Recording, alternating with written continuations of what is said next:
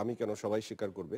মুরাদ পারভেজের সাথে তোমার ডিভোর্স হবার পর তুমি বেশ ঘন ঘন ফেসবুকে তোমার এই খোলামেলা ছবিগুলো আপলোড দিতে শুরু করলে এবং এতে করে সর্বমহলে তুমি আলোচিত হলে, এবং সেই আলোচনা আসলে তোমাকে কতটুক সুফল বা কতটুক প্রাপ্তির জায়গায় নিয়ে গেছে?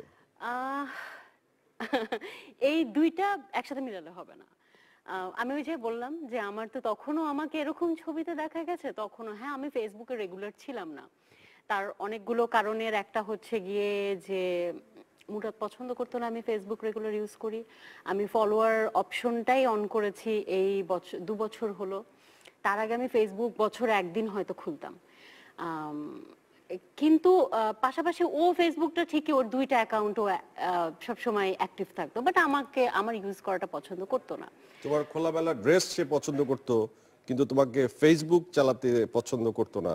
এটা একটু বিতর্কিত না কথাটা? হ্যাঁ, এখন যে এটা করতো তাকে জিজ্ঞেস করাটাই সবচেয়ে ভালো হবে যে সে কেন এরকম। অনেক কথা বলতে গেলে অনেক কথা বলা হয়। আমি একটা জিনিস বিশ্বাস করি, দেখো আমাদের মধ্যে অনেকেরই অনেকের সাথে এখন এই ব্যাপারটা খুব সহজ হয়ে গেছে, সবাই সবার সাথে জোড়া লাগছে, ভাঙছে, সবাই সবার ঘরের কথা ফেসবুকের মাধ্যমে হোক যেভাবেই হোক জেনে যাচ্ছে। বাট আমি সবসময় একটা জিনিস বিশ্বাস করি যে সবার সবার সংসারের প্রতি, সাধারণ মানুষেরও আরেকজনের সংসারের প্রতি, সাধারণ আরেকজন সংসারের প্রতি একটা আগ্রহ থাকে। বাট আমি বিশ্বাস করি যে আমি তো চৌরাস্তার মোড়ে সংসার করিনি, আমি তো চৌরাস্তার মোড়ে থাকিনি। এটা খুব প্রাইভেট একটা ব্যাপার, দুইজনের রিলেশনটা কেন ব্রেকআপ হলো, কেন ডিভোর্স হলো, এটা একটা খুব প্রাইভেট ব্যাপার। এটা আমি কখনোই কারোর সামনে বলতে চাই না। আমার প্রশ্ন কিন্তু ছিল না যে তুমি তোমার না না, ডিভোর্সটা কারণ কেন হলো। কারণ কি এই যে ঘুরে ফিরে তুমি এই যে ওই দুইটার সাথে লিংক করছো কথা সবগুলো প্রসঙ্গে কথা ব্যাপার আসছে। না। এই আমার সাথে প্রসঙ্গে মুরাদ পারভেজের আলাপ হয়েছিল, সে আমাকে একটি কথাই বলেছিল, তোমাদের ভাঙ্গনের মূল কারণ ছিল একটা অর্থনৈতিক সিরিয়াসলি অর্থনৈতিক একটা দ্বন্দ্ব। আচ্ছা, প্রথম থেকেই তো তুমি জানো, সবাই জানে যে প্রথম থেকে আমি কি পরিমাণ কাজ করে এসেছি, ও কয়টা কাজ করেছে হাতে গুনে বলা যাবে। আমরা অলমোস্ট 10 বছর সংসার করেছি। তুমি সংসারটা চালিয়েছো বলতে চাচ্ছ?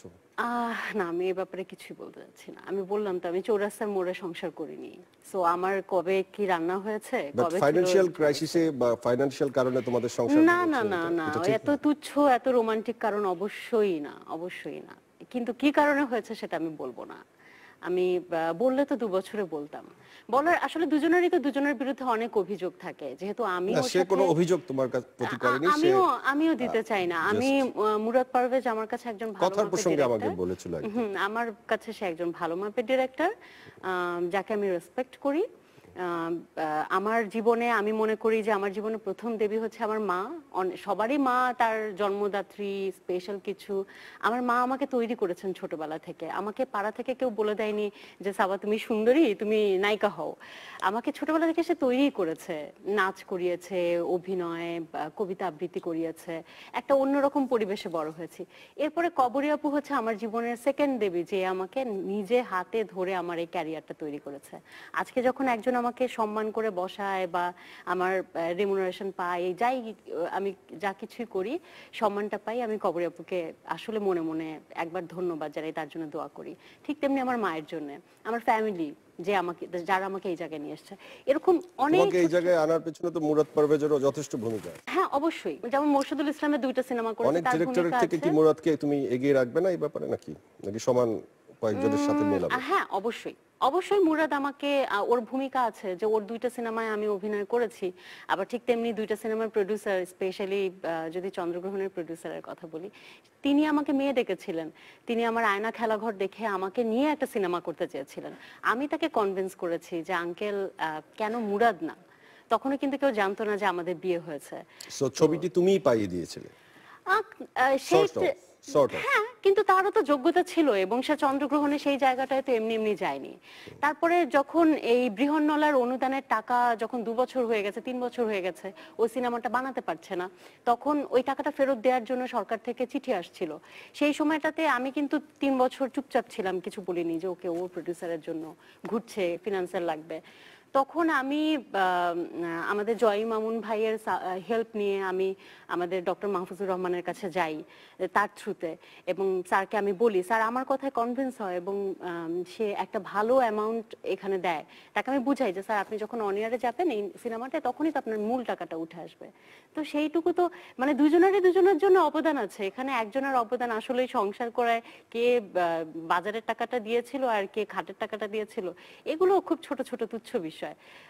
আর ক্যারিয়ারের ব্যাপারটাও তাই।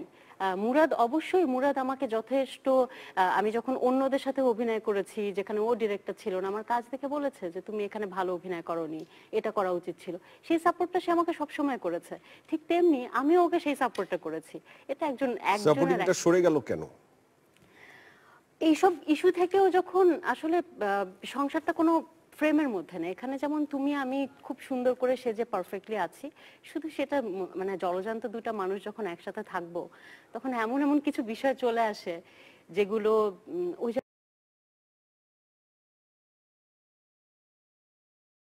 আমি বললাম যে আমি শেয়ার করতে চাই না, কিন্তু এখানে কোনো রোমান্টিক বিষয় অবশ্যই ছিল না, সিরিয়াস বিষয় ছিল। সিরিয়াস বিষয় অবশ্যই একটি সিরিয়াস বিষয়ের কারণেই তুমি আর আমি একটা কথা বলি, আমি যখন একদম যখন আমার পিক অবস্থা, আমার 2টা সিনেমা রিলিজ হয়েছে, সবাই আমাকে নিয়ে ভাবছে। আমি আয়নার শুটিং করার সময় আমি 23টা সিনেমা 8 দিনে রিজেক্ট করেছি, 23টা কমার্শিয়াল সিনেমা। মানে আমার তখন এই রকম অবস্থা, আমার সিনেমা 2টা রিলিজ হচ্ছে। সেই সময় আমি বাচ্চাকালে না বুঝে বা বুঝেই বলো বা আমার জীবনের একটা পার্ট বলো, আমি বিয়ে করে ফেলেছি। সেখান থেকে আমি 10 বছর অলমোস্ট 3 মাস কম আমি সংসার করেছি। এটাকে অ্যাপ্রিশিয়েট পাওয়ার যোগ্য না? অবশ্যই অ্যাপ্রিশিয়েট পাওয়ার এবং যোগ্য। আমি কিন্তু প্রত্যেকটা মুহূর্তে বলেছি কেন সংসার করেছি সেটা বলো। অনেক সময়ই হয়েছে যে আর সম্ভব না। হ্যাঁ, আমি 2টা জিনিস সবসময় ভাবতাম। সেটা হচ্ছে গিয়ে যে আমার বাবা মাকে কষ্ট দিয়ে আমি এসেছি, আমি বাবা মাকে আর কষ্ট দিব না। সেকেন্ড যেটা ভাবতাম সেটা হচ্ছে গিয়ে সবাই বলে মিডিয়ার সংসার টেকে না, সো আমি সবাইকে ভুল প্রমাণ করব। ট্রাস্ট মি, আমি 10 চেষ্টাটা বছরটা তোমার ছিল? চেষ্টা আমারই ছিল, আমারই একমাত্র ছিল, মুরাদের ছিল না। সে আমাকে অসংখ্যবার আমার সাথে থাকতে চায় না এবং সেটার ভাষাটা আমি না বলি এখানে, সেগুলো ছিল। কিন্তু ও ভেবেছিল যে যেহেতু আমার ওই যে চ্যালেঞ্জটা আছে যে শেষ পর্যন্তই আমি চেষ্টা করব, আমি এটা বোকার মতো হয় না, আমি আমার পার্টনারের সাথে খুব ফেয়ার থাকি, আমি খুব স্ট্রং মানুষ, স্ট্রং মেয়ে, কিন্তু আমি আমার পার্টনারের সাথে খুবই সফট একটা মানুষ, আমার বাসার মানুষের সাথে অন্যরকম। আমি সেখানে তাকে বারবার বলেছি যে মিডিয়ার মানুষকে বলে যে সংসার করবে না, তো ওটা মনে করেছে যে আমার যাবে না কখনো, ও যাবে না কখনো, যাই করি না কেন, যতই অসম্মান করি। কিন্তু এরপরে এত অসম্মান আসলে নেওয়া যায় না। আমি শুধু একটা কথা বলতে চাই, কি কেন কবে কিভাবে আমি বলতে চাই না। রাত 12টার সময় আমি বাসা থেকে পালিয়ে এসেছিলাম। তো কোনো নির্যাতনের শিকার তো হও নাই? আমি বললাম তো ভাইয়া, আমি সংসার করেছি চৌরাস্তার মোড়ে না, সো আমি কি কি সাফার করেছি সেটা নিয়ে আমি কথাই বলতে চাই না। যথেষ্ট আমরা বুঝতে পারলাম, কিন্তু আসলে তোমার কি মনে হয় যে তুমি যখন বিয়ের সিদ্ধান্ত নিয়েছো, এতগুলো ছবি যখন তুমি ছেড়ে দিলে, সেই সিদ্ধান্তটাই তোমার সে সময় রং ছিল?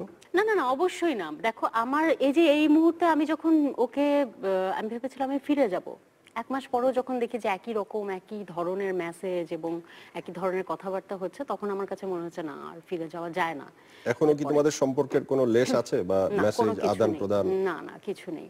যেটা হয়েছে যে এই মুহূর্তেও আমার এই যে এই সময়ে আমি আছি না, এই সময়ের ডিসিশনও ভুল ডিসিশন। এই যে আমি কথাটা বলছি না, এটা ভুল না, এটা হবারই কথা, এটাই নিয়ম। আমি জীবনে যেভাবেই চাই, যেমন কদিন আগে আমি ব্যাংককে গিয়েছিলাম আমার ছেলেকে নিয়ে বেড়াতে। আমরা প্ল্যান করেছি যে আমার জীবনে একটা স্বপ্ন, ফ্লোটিং মার্কেটে ঘুরবো, ভোরবেলা উঠে ছেলেকে নিয়ে যাব। কিন্তু হঠাৎ করে আমি জানলাম আমার বাবা অসুস্থ হয়ে গেছে। সো একদমই 2-3 ঘন্টার নোটিসে আমাকে বাংলাদেশে ফিরে আসতে হলো।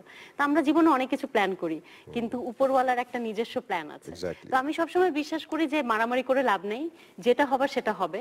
তবে আমি একটা মানে উপরওয়ালার ইচ্ছা মাত্র, তার কাঠপুতলি মাত্র, আমি আমার ইচ্ছা হয় যে আমি এটা করব, সেই ইচ্ছার কিছু পূরণ হয়, কিছু হয় না। তোমার ছেলের বাবা হওয়ার জন্য এখন কতজন প্রার্থী আছে, বা প্রার্থীদের মধ্যে কে সবচেয়ে এগিয়ে আছে? এটা একটা ভালো প্রশ্ন করেছো বাবা।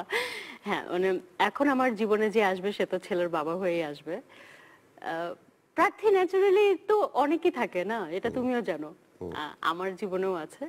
কিন্তু এই মুহূর্তে আমি আসলে ঠিকঠাক মতো আমি আমাকে নিয়ে আমার ছেলেকে নিয়ে একটু গুছিয়ে নিতে চাই।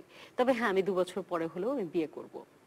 সেটা তুমি মনে স্থির করে রেখেছো কাকে হ্যাঁ করবে? হ্যাঁ, না কাকে করব সেটা আমি ঠিক করিনি, একদমই অনেস্টলি বলছি, সেরকম কেউ ঠিক করি মানে কেউই নাই, তবে করব।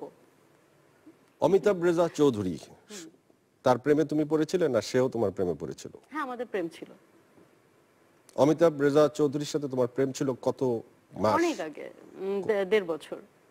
1.5 বছর প্রেম ছিল। কে ফার্স্ট প্রেমের প্রস্তাব দিয়েছিল? অবভিয়াসলি অমিতাভ রেজা চৌধুরী দিয়েছিল। তোমাকে কি সেটা বলেছে? বিয়ের আগের ঘটনা। কি বলেছিল তোমাকে? আমি ছোট ছিলাম, হ্যাঁ, ছোট ছোট মানুষকে তো প্রেমের প্রস্তাব দেওয়া সহজ। আমি তখন কলেজে পড়তাম না। কি বলেছিল ভাই তোমাকে? আমি মনে নাই, এখন বসে বসে এসব মনে তুমি করবো। ইমপ্রেসড হয়েছিলে কেন? আচ্ছা এই প্রসঙ্গ কোত্থেকে আসলো? কারণ আমি তোমার সাথে তখন শুটিং এ ছিলাম এবং তখন তুমি আমার সাথে শেয়ার করেছিলে। উফ, তাহলে তোমার আর আমার সিক্রেট কথা বলে কোনো কিছু নাই, সব চলে আসবে অন এয়ারে। এটা খুব সম্পর্কের একটা বিষয়, এটা তুমি তো বলতেই পারো। হ্যাঁ ওটা অনেক আগের কথা আমাদের। ও আমাকে প্রপোজ করেছিল, আমরা তখন, ও অমিতাভ রেজা চৌধুরী হয়ে ওঠেনি, আমিও অবভিয়াসলি সোহানা সাবা হয়ে ওঠেনি। আমরা একসাথে একটা কাজ করেছিলাম এবং আমার একটু আমার তখন আরেকজনের সাথে প্রেম ছিল। ব্রেকআপ হওয়ার পর আমি আপসেট ছিলাম, কথা বলতে বলতে